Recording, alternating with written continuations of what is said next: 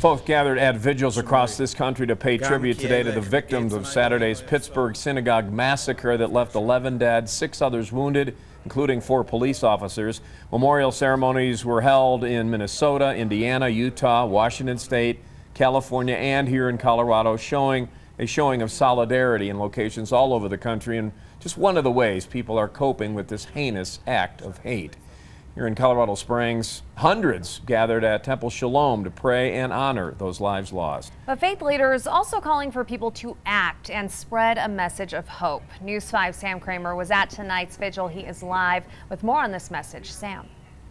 Yeah, this temple here behind me, it's more than 1,300 miles away from the Tree of Life Synagogue. That's where Saturday's shooting happened. Still, the parishioners here, they feel the pain. They have friends that belong to that synagogue and hope this hate-driven violence will come to an end.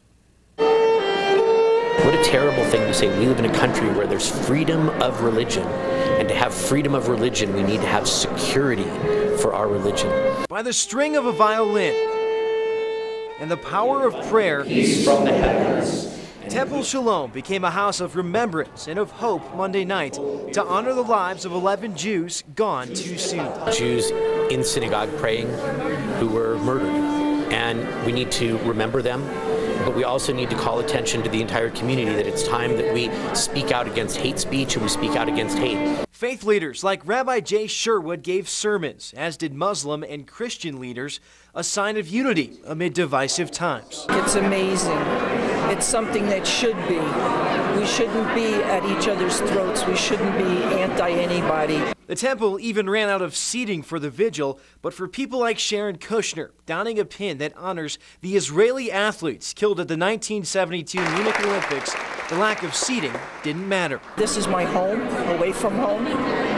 I'm a dedicated member of Temple Shalom, and I just really needed to be here. She wasn't alone. Police Chief Pete Carey came too, as did other elected officials, as a group of diverse people remembered those killed in the latest mass shooting and hoping the violence will soon end.